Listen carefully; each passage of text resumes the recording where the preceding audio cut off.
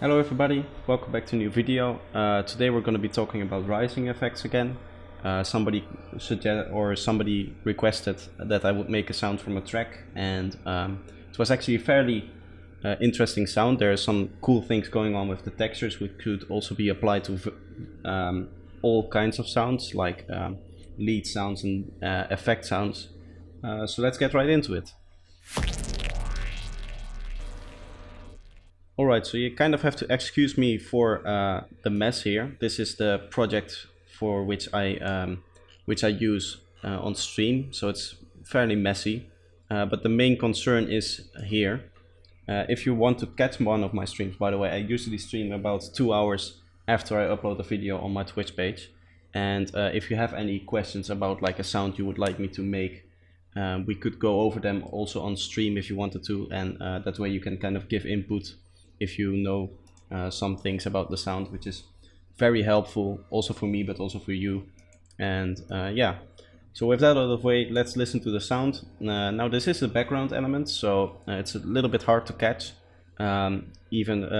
mostly because there are like other elements on top of it and it's not really isolated, but it's a rising effect with a little bit of a bubbly sound to it, a bubbly texture. So if you listen for that, maybe you have to listen for it a few times. You will probably be able to hear it. So let's take a listen.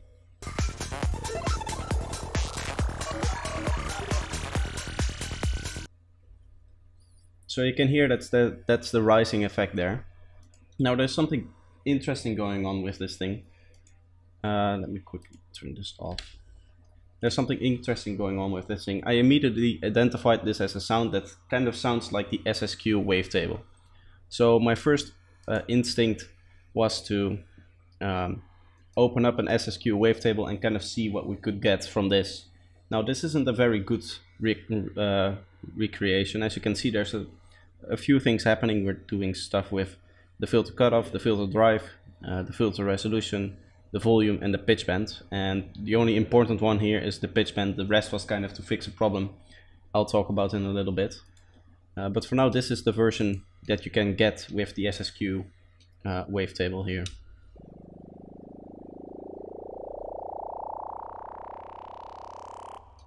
Now you can hear it starts off very nice, but then it kind of fades out a little bit, and we're using, as you can see, volume and filter drive and filter resonance to combat that.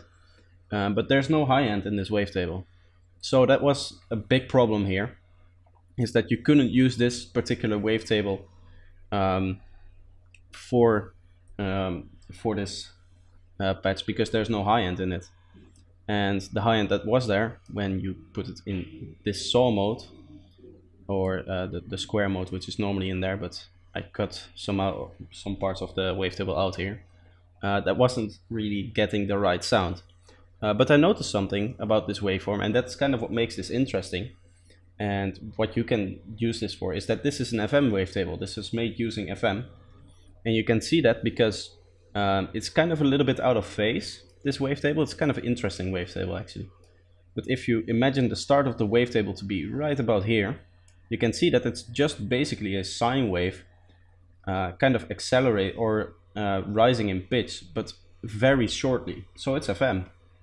You can see here it starts off slow and then it goes faster, oscillates faster, and then it just stops.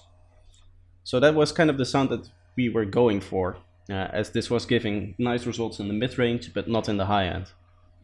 So what I did is I moved on to a different patch, and I actually recreated the exact FM style that it was using to achieve that sound, which is very interesting.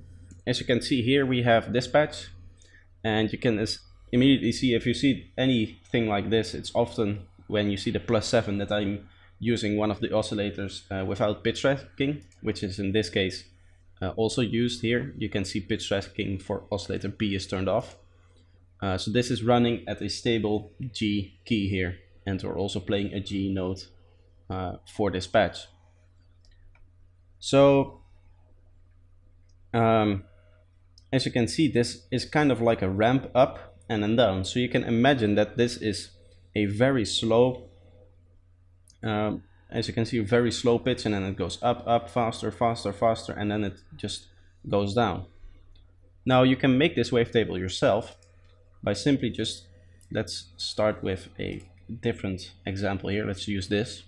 What you can do is you set this to, or you set this one to 9 here, and then you just place it like this, and then you set this to 1 and you go down. So this is how you get that wavetable. As you can see,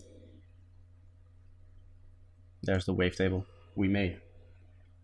And so this is basically what's causing that really cool FM. It's just making this thing faster and faster.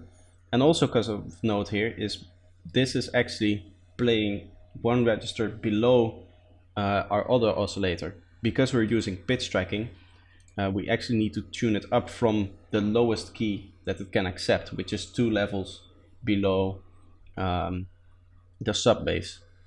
So what you actually normally, when you wouldn't use pitch tracking, you would set this octave to -1 and this to 0. But because we're using pitch track or no pitch tracking on this oscillator, we actually need to turn it up from the very lowest note it can accept. Therefore, it's playing 1 register below your sub bass. So keep that in mind. And again, here we're using a bandpass filter to get that bandpass sound and that higher effect sound. And we have a chorus. We had the same chorus in the last one. This is just to add some stereo width. Isn't really required for the sound. So the main bulk of the sound is just this style of FM here. And this is the sound we got from that.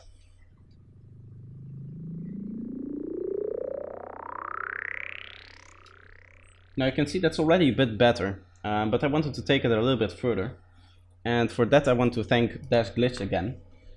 He has been inspiring for a lot of tutorials, and he actually was watching some of my stuff the other day, which was really fun. I made a video about something he did, and I kind of wanted to show an alternative way to do that. And there's something wrong with the end. Okay, there it is.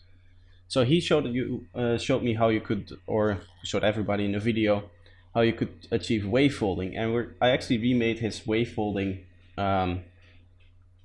waveform here, and this is the one we're using. And we're just using it in this position here.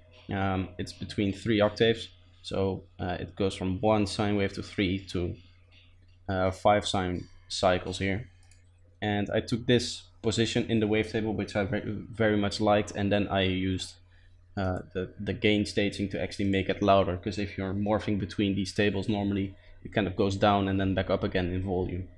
So to get the right volume, I just made it a bit louder with the gain staging. But you can see it's basically the same thing, only that we used remapping to accentuate that speed up and then down effect. So you can see this is the mapping we use for that. You can see that this controls the rising part, and then here you have a control for the falling part. So you can make it a bit more snappier or a little less. So that is what this remap function is doing. It's just making that, taking that FM effect and then accentuating it. And through that you also get a bit more high end. I also turned the FM up a little bit more. As you can see, we're at 100% FM here, which is very intense. And again, just the chorus in the filter. But finally we got this sound. Oh.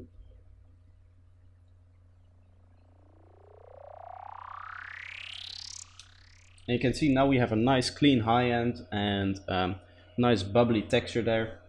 And that was kind of the sound I wanted to talk about. And this is actually a very common trick you can use. And that's why the SSQ waveform is used a lot, because it creates this nice clicky lead sound. And now that you know this trick, you can basically do that with any wavetable, and take the concept of the SSQ wavetable and take it to a whole nother level using this FM trick. So that's kind of what I wanted to talk about today. It was a cool sound design request. We had a lot of fun making it, and if you have any requests, either throw them in the comments down below, or if you're seeing this about 2.5 hours after I upload this, or 2 to I would say like 1.5 hours after I upload this, then go ahead and go to my Twitch account and see if I'm online and see if I'm streaming, and just throw it in the chat so I can immediately respond to it and we can make them together. So thank you all for watching. I hope you enjoyed, and I hope to see you in the next video. Bye bye.